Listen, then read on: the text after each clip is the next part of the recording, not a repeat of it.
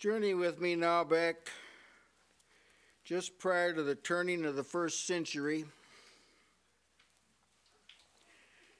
to John, the experience of John the Beloved. It's somewhere around the year roughly 96 AD as we understand. John would have been rather old at this time. He had been about at least 60 years since he stood on the Mount of Olives and saw Jesus go up into heaven. And he'd lived a rich and fruitful life. But toward the close of his life, he wasn't allowed to retire in a nice, peaceful, quiet community.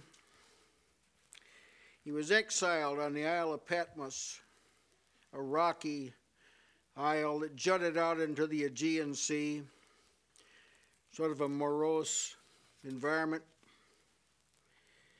We don't know how long he was there, how he spent his time, but there came a day when he said, "I was in the Spirit on the Lord's day."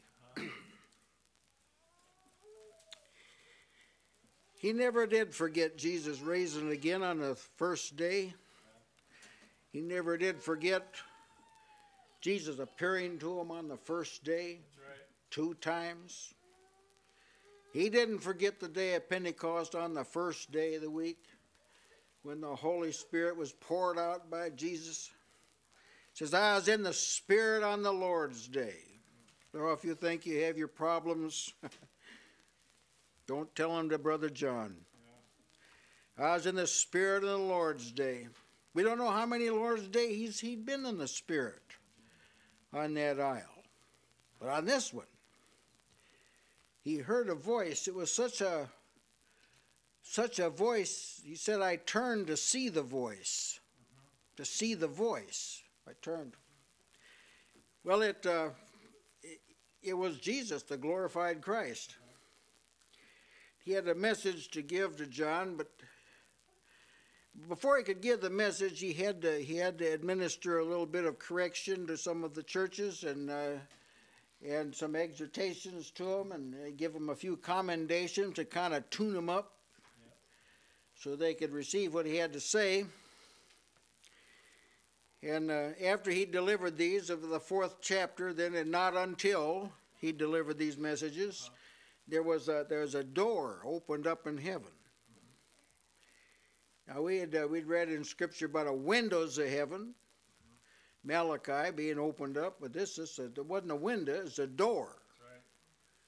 And I gather doors in heaven are rather large and imposing doors. And he looked, of course, he saw a throne, him sitting on it, and to get briefly to my point here, the one sitting on the throne had a book, scroll. The word book, it's a good word. It indicates what's written. The word scroll indicates what's written, what it's written on. So they're both of them, I'd say that because people get kind of lost in the imagery. But a book has to do with what's in it, and the scroll has to do with the material that it's written on. So he had this scroll, it was sealed with 7 seals. As you know, it was a book of eternal destiny, like the book of God's intention, what God was going to do, but nobody knew what it was. But however, this is of great concern to people that are close to God, to know that God determined something and then not to know it. This is disconcerting. So a word went out if anyone was found worthy. You couldn't open this by brute force. You couldn't do that, and there wasn't anyone who could just command it and it just fall open. It wasn't that way. Someone had to be qualified to open this, and the word came back that we're looking in heaven now. Keep in mind, we're not looking on earth. We're looking in heaven, and the word come back. Nobody could be found that was worthy. Oh, John, he's getting close now to the time he's going to disembark. He said, "I wept much." Oh, I wanted to know what was in that book. But one of the more informed personalities standing by him and said, "Don't weep. We found someone that can open it." is someone, and he was qualified down where you are. He qualified himself down there. It's a lamb.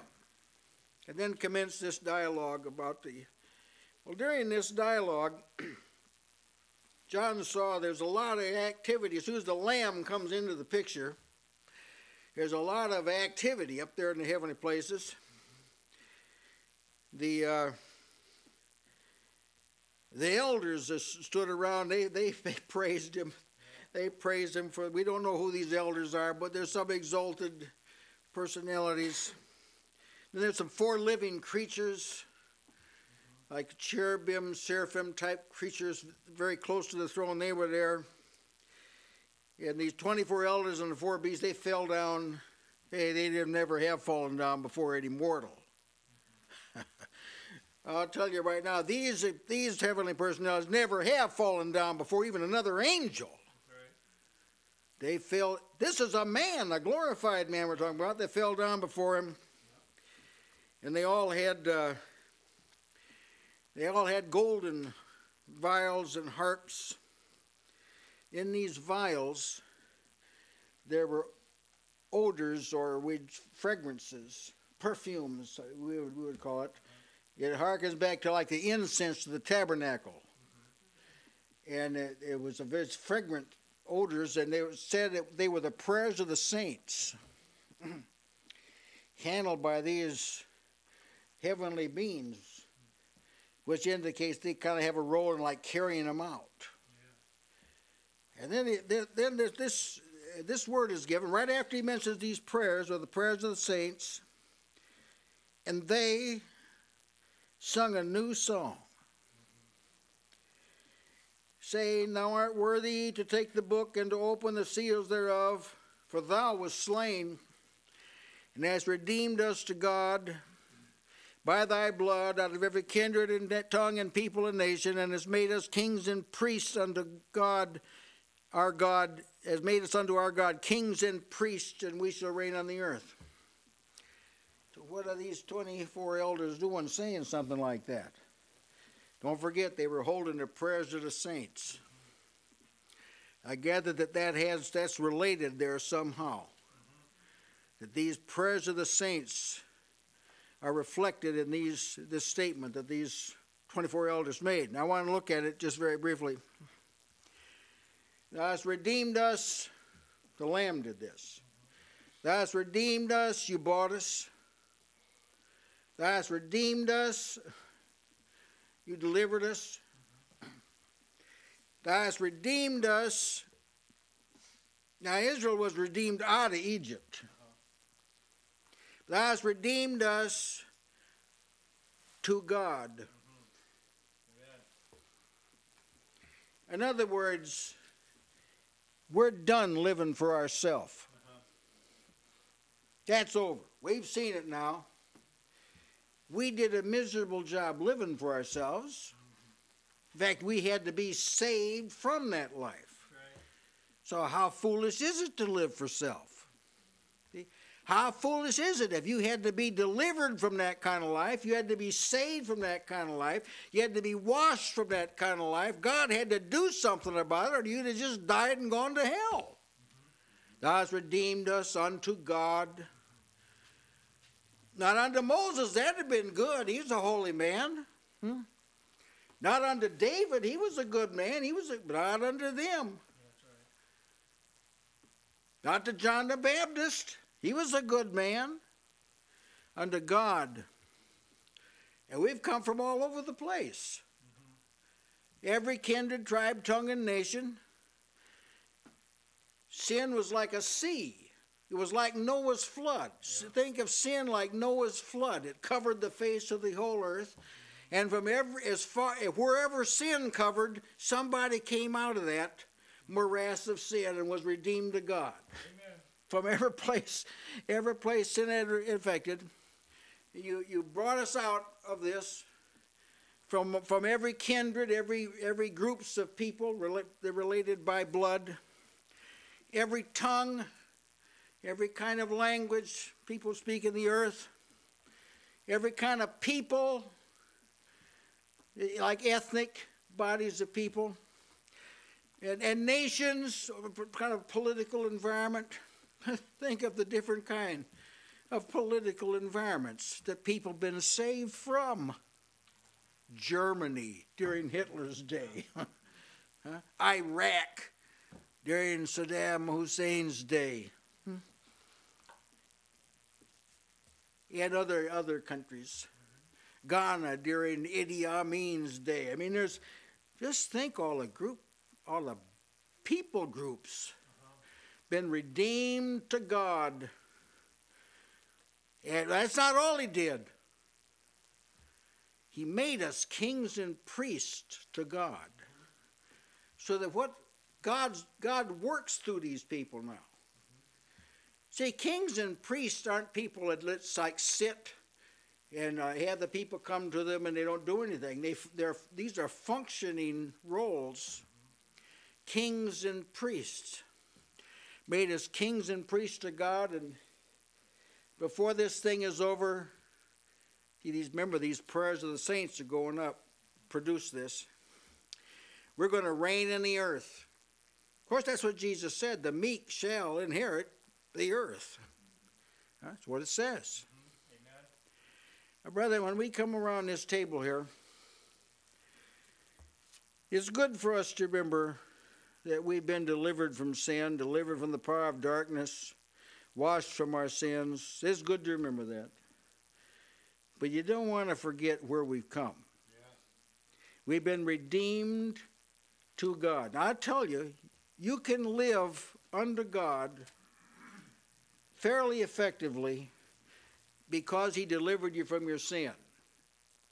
For a while you can live like that. Not for long. If you're going to live effectively for God, you got to have this hope, Brother Aaron talked about. Yeah, that's right. Believe me when I tell you this.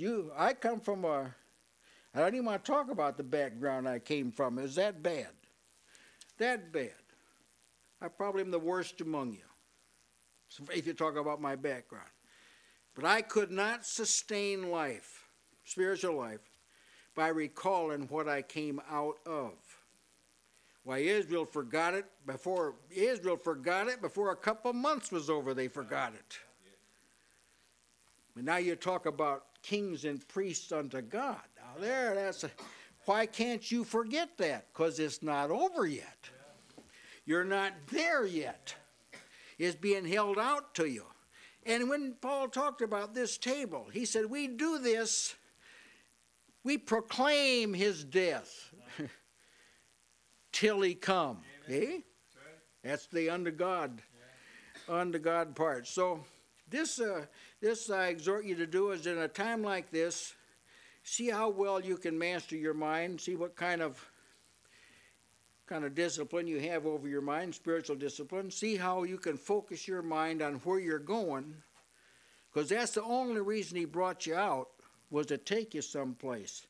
He didn't take you out just because that's a bad place, you need to get out of there. That was a bad place, we needed to get out of there. But see, there's another place. You got to live someplace, brethren. You got to live someplace. And if where you were living is not suitable, what I want to know is that where are we going to live? If he took us out of where we were, where are we going? Kings and priests to God, the kinghood and priesthood starts now. With some preliminary assignments. They're nothing to be compared with what we're going to have, but he'll give you your own life. He'll say, here's your first assignment. Master your own life. Culture the things I put in there. Subdue the things that you've been delivered from. And then I may give you some other assignments. Maybe you'll be able to save somebody. Said the wives, said they'd be able to save their husbands. Well, how do you know, he says to a wife or husband has an unbelieving spouse.